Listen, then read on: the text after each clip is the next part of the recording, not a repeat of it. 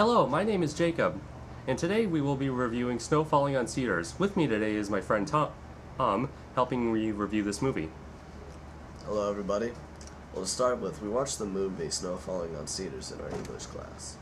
Alright, for each movie there's always three things that you should take note of. Acting, story, and special effects, not that anything else matters. The first thing I noticed about this film was how the director set up amazing scenes and great photography. I agree. The scenes were very good. It was just so clear, and it was the type of movie where you can pay attention from start to finish. But there was one key element that this movie was lacking. Unfortunately, was one of the most important ones. And when it comes to storyline, there's no movie that fails as much as this movie. Except Dragon Ball. Now I'm not saying that Scott Hicks is a bad director, or the person who directed this movie. He did a bad job, but he was just trying to piece together an already shattered mess of a story. The person that should be mainly held responsible is the book's author, David Gutterson. How do you say his name? Gutterson. Gutterson, okay. The writer of Snow Falling on Cedars, for using his imagination for this, I don't think that it was the best imagination that could have been used to put something this artsy together. I also noticed that every 10 seconds or so there was a random flashback that had absolutely nothing to do with the previous scene.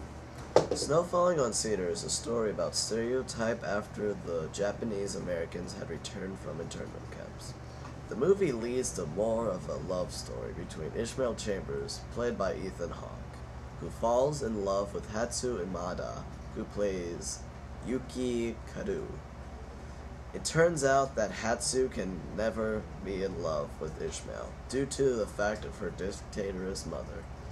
So when they grow up, Hatsu breaks Ishmael's heart, and turns around and marries some random Japanese American who served in the war.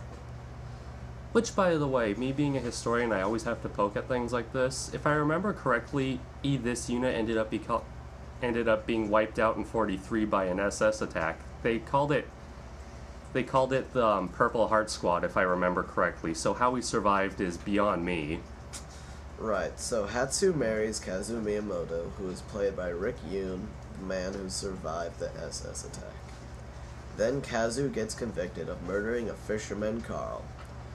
Which, by the way, how he gets caught in the fishnet is mind-blowing. Because the book says he fell off the side of the boat, but the net is behind the boat. So, you be the judge of that one.